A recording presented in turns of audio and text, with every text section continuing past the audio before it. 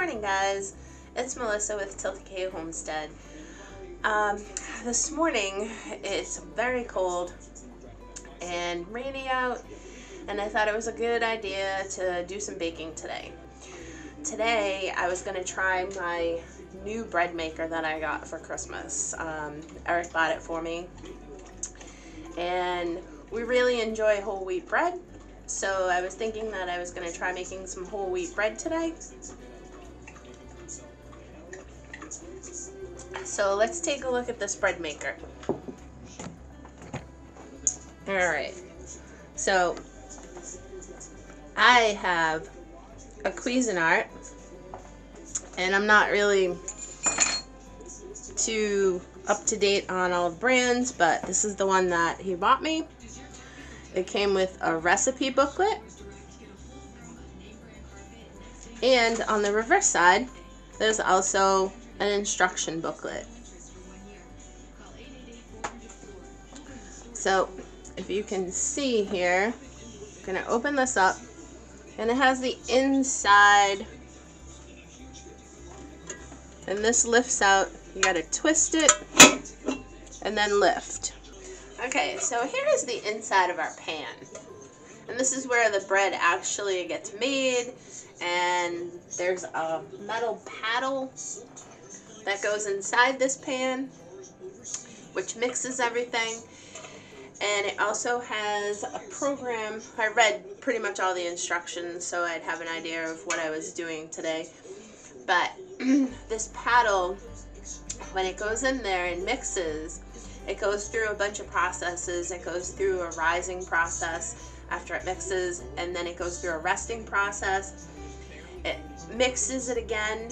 So it will tell you and beep when you're supposed to take the paddle out, and then it'll do its last rise and then bake in this pan.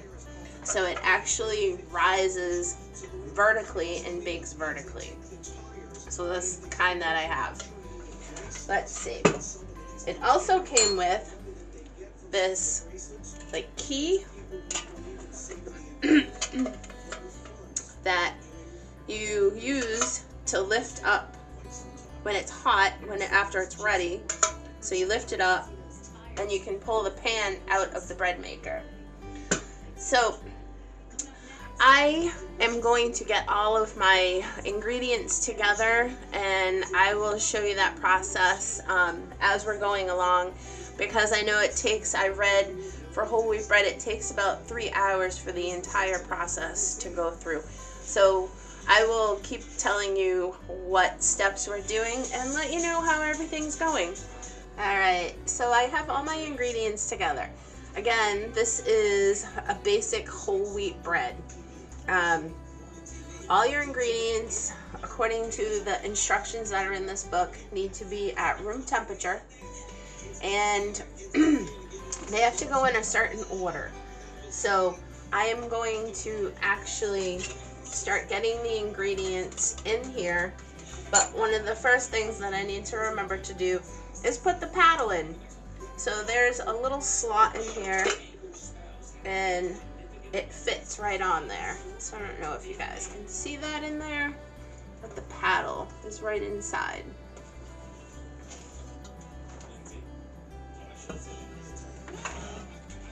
Alright, so I am going to start getting this ingredients in there. And the first thing on the list is water. So this water needs to be at room temperature, and it's 1.25 cups of water. Then I need to put in my salt, which is a teaspoon and a quarter, not a cup.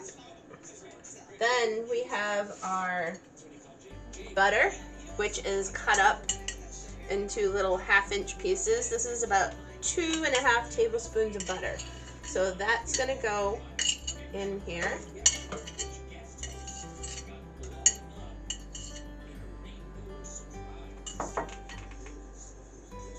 After our butter, next on the list is our sugar. The sugar is 2 tablespoons. And the next thing that they tell you to put in is your flour. I have 2.5 cups of whole wheat flour here. So I'm going to dump this into my pan.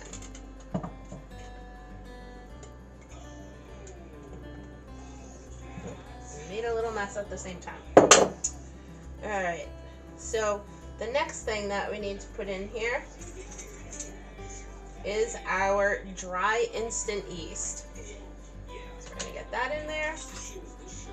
Alright. Now that all of our ingredients are in, we are going to put this into a bread maker. Okay, so this is what it looks inside the bread maker itself. So now you just close the cover, and the wheat bread, excuse me, the program, it says it's a delay start timer.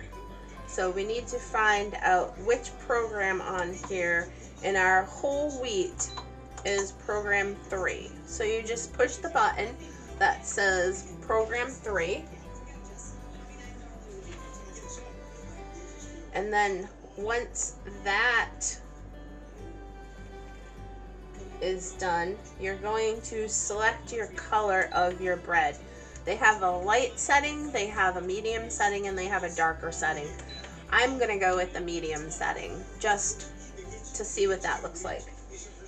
Then the other thing that you're going to do is they have 3 different size loaves. Now I made the recipe for the largest loaf, so it's a 2-pound loaf. So we're gonna pick 2 pounds, and then the next thing we do, we just hit the start button, and there is a light on here. So if I turn on this light, you guys can see that mixing in there. So we're gonna let that mix, and then I will come back when it gets to the next step, and I will show you what's going on then. Alright guys, thanks for hanging out with me today, and I will be right back with the next step. Alright guys, I am back. My daughter called, so I missed the first rise. The machine is doing its job, but I missed showing you guys the first rise. So now it's on the second kneading. So I'm going to give you a look to see what that looks like, and we'll show you inside as it's actually mixing it.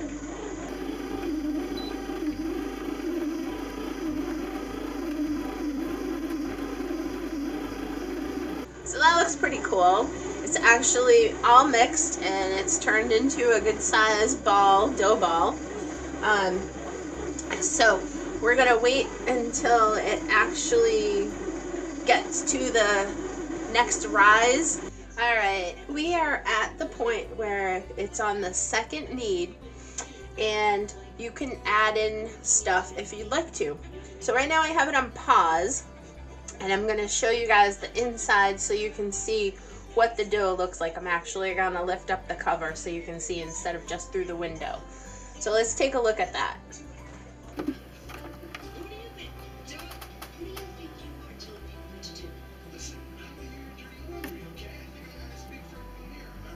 Okay, so that's looking pretty good. I'm actually going to close the cover because during this second knead is actually the time where it says that you can add in things to your bread. I'm not going to add any nuts or seeds or anything. I'm just going to do the basic whole wheat bread. So I am going to unpause this and start the process again. It'll probably beep a couple more times, and then it'll continue doing what it needs to do. It probably has about another 3 hours on the bread itself, and usually it doesn't specify in the book here, but I'm guessing that the last hour of this process is the baking part, but I'll let you know.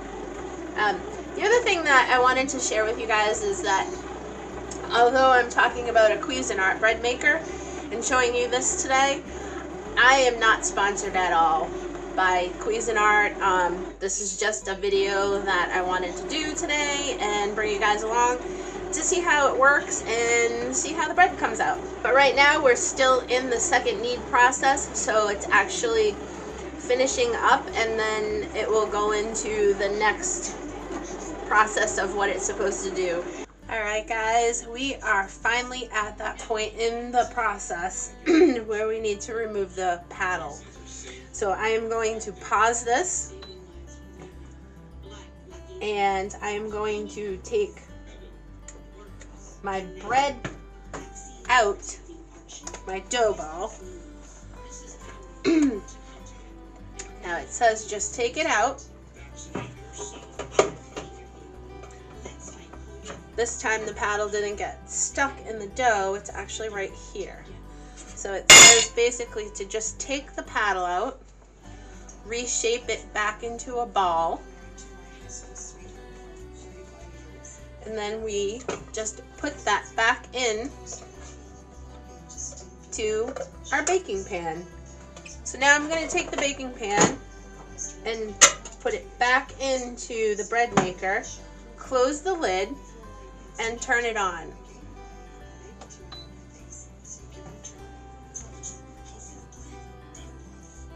So at this point, it has the last rise. So I was reading a little bit more into the book, and once that paddle comes out, this is the longest process. This is the last rise, and it will rise to the point where you can really see it into the window. So I will come back and show you that once the bread has risen all the way. So we have about 2.5 hours. So like I said, I think it's approximately about an hour for the cooking time. So this needs to probably rise for about another hour and a half. Alright, according to the bread maker, it says that it is now ready to bake the bread. So the rising is done. So I'm going to give you guys a look inside so you can see how it rose, and then I will let it just bake. So it looks like by the timer that's on here, it's got about an hour and 40 minutes that it's going to bake.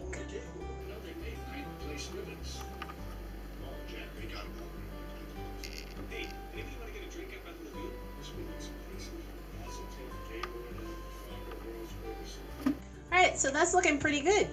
So, like I said, about an hour and 40 minutes it's going to bake. And I just wanted to let you guys know that a couple of the things that I really like about this already is that it is really hands-off. The other thing that I really like is that this is metal. The paddle that goes inside to mix the dough is all metal, including the inside of the pan. So it's all this shiny Teflon material, and it's pretty sturdy, and nothing needs to be greased or oiled. So that's one benefit. The other thing that I really like is that because you just put the ingredients in and it's hands off, that is a good thing, because when you're in the house you can just run around and do whatever you need to get done. You just need to listen to those beeps. That's one of the downsides that I found, is that if you have a lot of other things going on that you want to get done, you might miss the beeps. So like I said, I missed the first mixing, and then it went into the rise, but it didn't seem to matter. But the other thing too is with the paddle, you can also bake the paddle. If you miss that part, you can bake the bread with the paddle inside. Now you can do that. You'll have a hole in the bottom of your bread, but I don't think it would really matter too much. Alright guys, our timer has gone off for our loaf of bread. I'm going to open our bread maker here, and I'm going to use the tool that they give us to lift up. Oh, you guys really can't see. Let me turn you, reposition a little bit here. Alright, so I use this tool to lift up the handle so that I can twist it.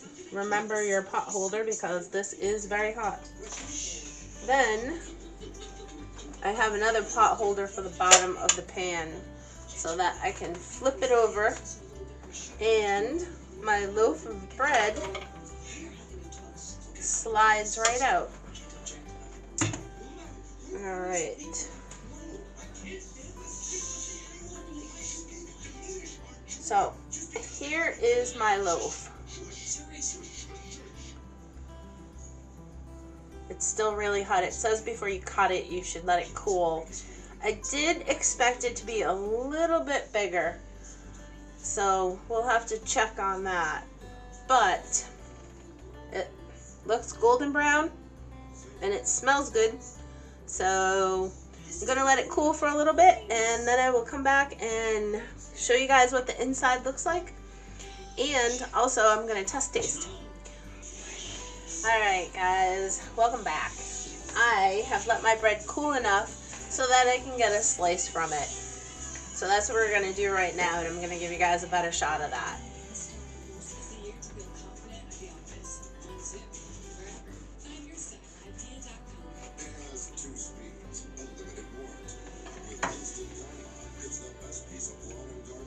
Ooh, that looks really good. That's a big slice of bread. It's still a little steamy inside, but wheat bread is always pretty dense, so if you have a good bread knife, you can cut it pretty thin. And that's pretty thin. Alright, let's see how it tastes.